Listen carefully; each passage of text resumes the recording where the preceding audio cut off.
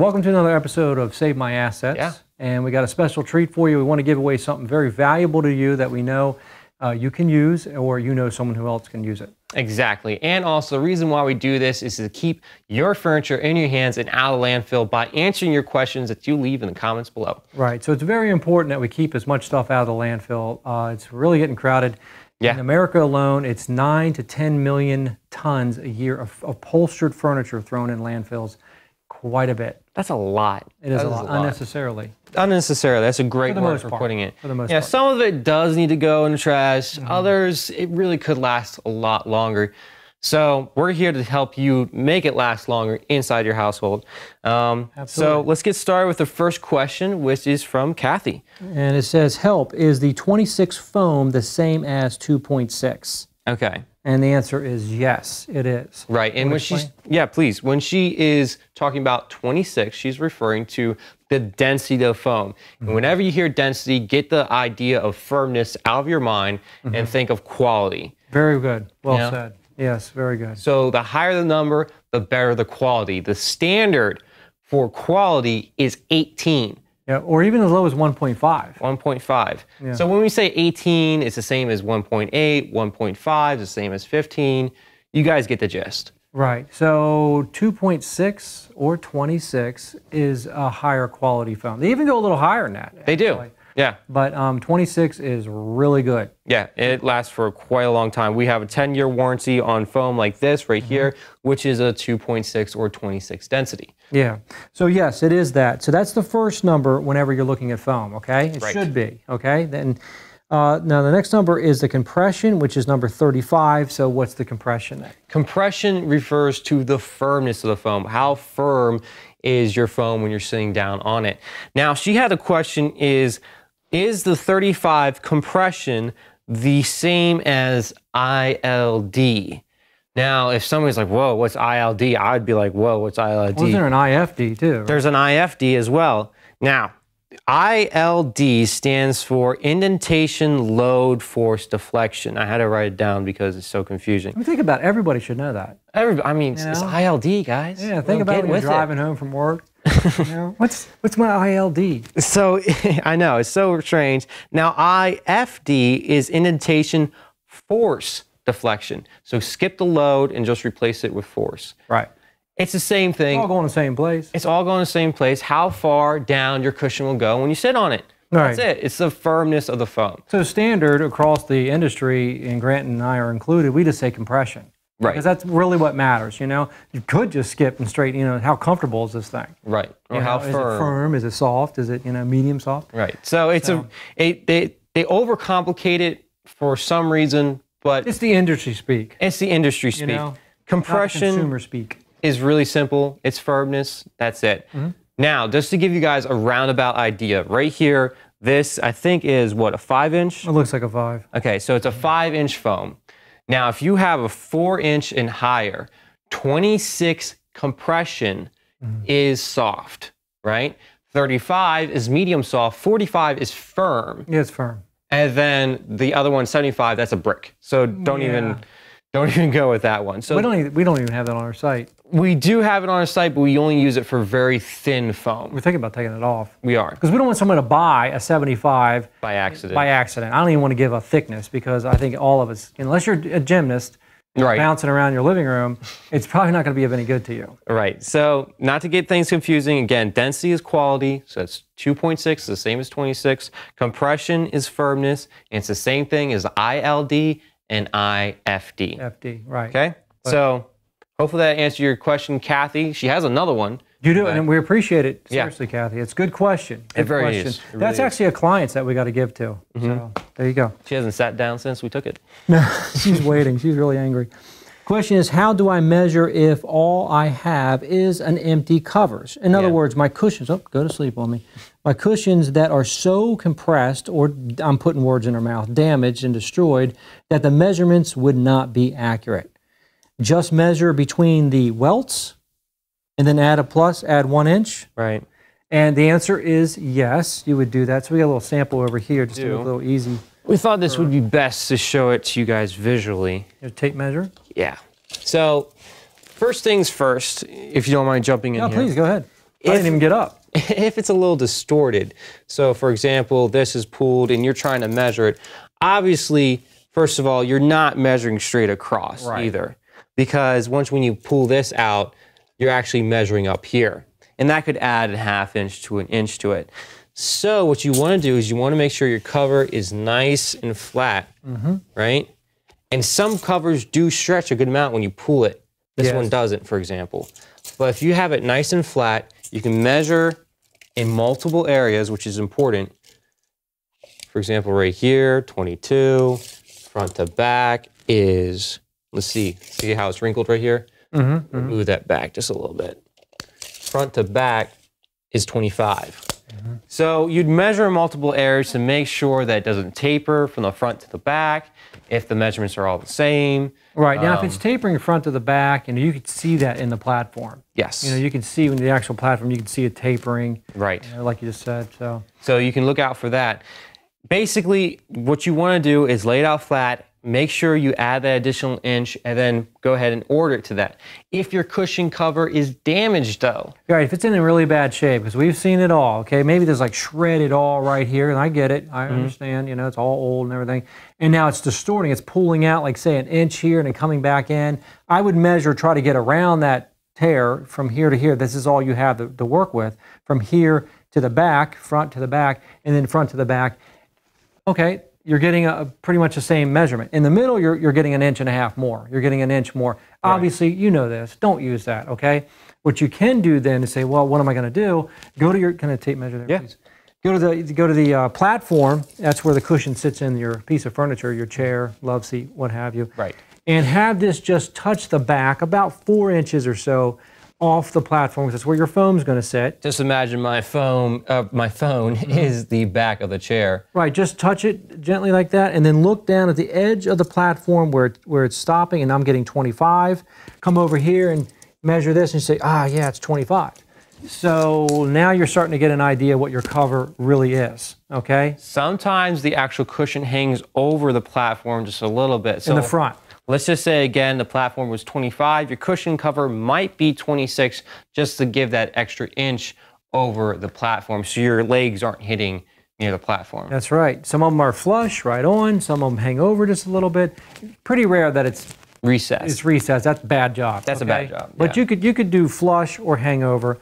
Obviously, flip over and see if the other side's a little better shape. You just got to kind of work with it. That's all you got. I mean, that's all you have, right? And just to throw in one more thing, this is a bonus. She did not ask this. So, Kathy, you're done. Hopefully, we helped you. I hope so. But let's just say you want to make a new cover. Then you would also do another thing where you trace the actual platform. We'll show this in a later video.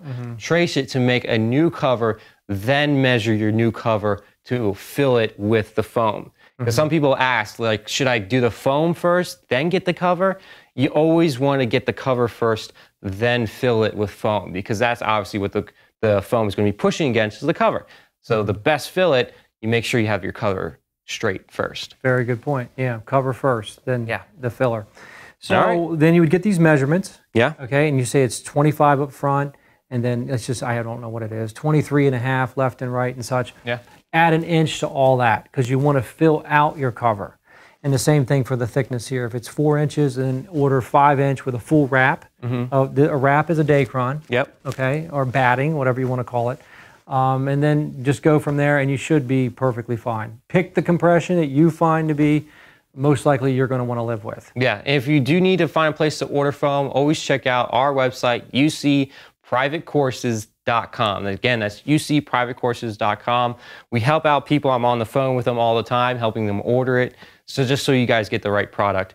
So go ahead and check that out if you want to. Yep, I do have one more thing to say. We're trying to fill you with as much information as possible because you're going to be living with this cushion or this sofa for hopefully many more years. Yeah. If your platform is really springy, okay, kind of weak, and this is what a platform is, okay, it could be.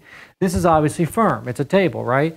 So let's just say if it's really springy, then you're going to want to get a firmer foam. So if you have something to compensate it. Compensate all that, give. It's like you're sitting down in a hole. I mean, let's get real. You need a little support. So I would go with a firmer foam with that. Pretty much even no matter what thickness the foam is, 5, 6, 7 inch. I'd still go with, if you're really like bouncing all over the place and you're sick of it, yeah, well then you need that support. The foam will help compensate it. Each platform for each furniture is different. You'll feel it inside your living room. Push down on it. You push down on it, your chair might be extremely soft, and then you go over to your sofa and you're like, wow, this thing is solid as a rock. Right. It's not really about build quality as much as it is what materials they used for those. Yeah. I need to sneeze. Ugh. Go right ahead. And if you'd have like a sleep sofa, that's going to be a firm platform, then I would go, for me, you do what you need to do, I would do more of a softer one because the platform's not giving much. Right. A little touch and go there is Exactly. all it is, okay? So we hope that helps out. Excellent. All right. So we're about to build up to give away that prize, so keep on watching to the end, but we're going to do one more question, and who's this? This is for Debbie. So let me see where Debbie is. Debbie is... There's Debbie. Right? Oh, I don't see her. There she is. Okay, Cool. How thick should the batting be for outdoor cushions? This is a great question. Now, again, we said this is for our client in Potomac. Obviously, this is not outdoor foam. This is outdoor foam right here. Right. And we'll go over the difference real quick, what this is compared to this. The indoor, outdoor, what's the difference? So you want to go do it now? Sure. Well, I'll get straight to the question right now. Yeah. This is a 1-inch batting Dacron. Okay? Yes. And there's one drawback. If you put on batting onto a outdoor piece of cushion, then you usually use glue, or outdoor piece of foam, I should say. You usually use glue to make it stick. This is what's called an open cell, very open cell. This is a dense, closed cell, okay? Yes. Meaning the little teeny cells in there are very tight together. This is very loose. And the purpose is so it can have water drain through. So if you, one, spray glue on top, you are resisting the ability for foam to go, water to go through the foam. Basically, the glue is filling up the cells. Yeah, So, right. But trust me, and you know this, water finds a way out, period. So there's a lot of openings here. People use batting or Dacron outside for outdoor foam, and they won't have any problems. Yeah. Okay? But this is the difference. We got a glass of water here, and I got something on the floor to catch this. This is the difference between, just don't get my cell phone. So watch this water just run straight on through. Sounds relaxing, doesn't it? Yeah. So you see the difference. Now, we did that with this piece of foam. It would not run through. It would absorb it like a sponge. And that lady would have a wet spot on her cushion for months to come because it's going to take so long for the dry out when we deliver this. And we would blame it on the dog. That's right. Uh-oh. It's like you didn't train it very well. That's right. So that's the difference. The size of the batting, what we use as standard is 1 inch. Yes. Okay, but there is 1/4 inch. I think there's yes, there's definitely 1/2 inch. All this does is give you a nice softer feel and a bit of a crown to it. So if you were not to have the Dacron, and you do not make your bands on your outdoor cushion smaller, then you will have a cover that looks like this. Exactly. Okay? Because if you make your bands the exact size, okay, and you put in your foam, you're going to see this. But if you were to make them just a little bit tighter, we like to go in like 1 inch smaller, band size. I'm talking about your cushion cover. Right. When we say 1 inch small, it's the same thing as increasing your foam 1 inch bigger than your bands. This is which way you start off first, with the foam or the cushion cover, but we suggest starting off with the cushion cover. Back to you. Right. So if you're making fresh new covers, then we would make them a smaller size than this. It's just, I think it's just 3, so we would do 2 inch, and still do a 1 inch batting on both sides, and that's going to be pretty full looking. Okay. Yeah. Not foolish looking, but full. That's funny. It's going to look good. It's going to look really good. So you can do that. Excellent. Okay, so I hope that answers your question. I think so. You don't need batting. You don't need it if you don't want it on the outdoor cushions. But it does looks better. Make it look a lot better. It makes it look like an indoor cushion. So imagine just having your nice indoor cushion outdoors, and that's what you have. And you don't really see that often with outdoor furniture nowadays.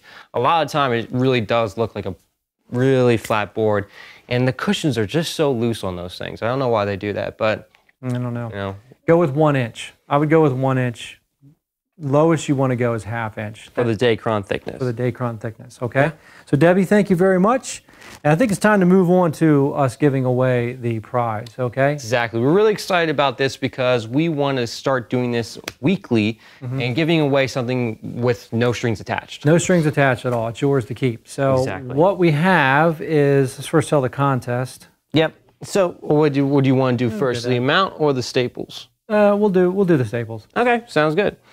Right now, we have a bag that we've been collecting over the years of staples, and it's quite heavy. Came off the floor of this shop here. Yep. And we know how much it weighs inside here. And we are going to recycle these, by the way, but we kept them out of the landfill.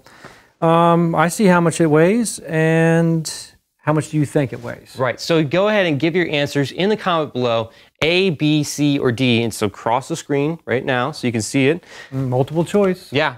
What the criteria is, you will have to subscribe and give a like to this video. Share it with a friend if you want to. I mean, if you don't want them to win, you know, that's your That's funny. Or maybe they don't even want it, and then the more people that are in there, like your friend, you know, whoever it is, wins. Yeah. And they didn't want it, well, you can have it. Because it doesn't make a difference to us. You can get a monopoly over the comment section. Right. But in any case, go ahead and do that. Put your answer, A, B, or C, or D. Don't want to forget D in there. And then we'll go ahead and pick at random which one of you are correct. We know which one are you correct, but out of the people who have the correct answer, we'll pick out. Right. How much do you think this bag of staples weighs? Exactly. Okay. And to give you an idea, this is a fresh new box, okay, unopened, and including the weight of the box, I get it. This is 10,000 staples in here. The box is about a pound. It's 1 pound. Well, it is. It's 1 pound, 11 ounces. Yeah. Okay. So that's 10,000 staples. How many pounds you think this is? Okay. So this, again, it's 1 pound, 11 ounces for a fresh new box of 10,000 staples. Okay. So you'll have a choice, multiple choice, and what you're going to win is... Well, this is a good example right here. This is, again, for our client Potomac. Right. What you can win is $100 off your next foam order. Right. It's important because you're keeping it out of the landfill. There's no need to go buy a new one. 90% of the time, most of the time, is the fabric's fine. Yep. The furniture's fine. The cushions stink. People are like, I don't like it anymore. It's uncomfortable. And they throw them in the trash. The perfect example that we can give for this is imagine getting a new car because your tires wear out. Could you imagine that? I've only done that twice. Okay.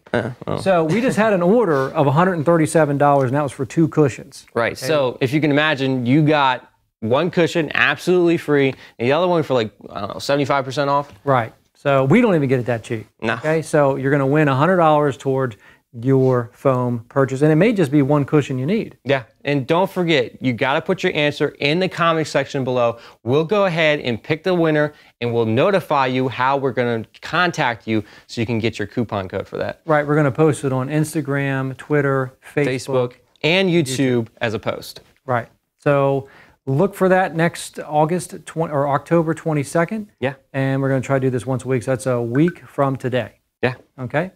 All right, so there we go. We hope you enter and we hope you win. Yes, definitely. Now we have one last question that we have to do. We don't want to forget about him. Let's see, it's Redesreds? Redesreds? Something like that. I think it's Redesreds. Redesreds. Which is pretty cool. Yeah. Great video. Thank you for sharing. Quick question, please. Is there a reason why you guys decided against the vacuum trick during the insertion process? He puts a timestamp, thank you, of a video.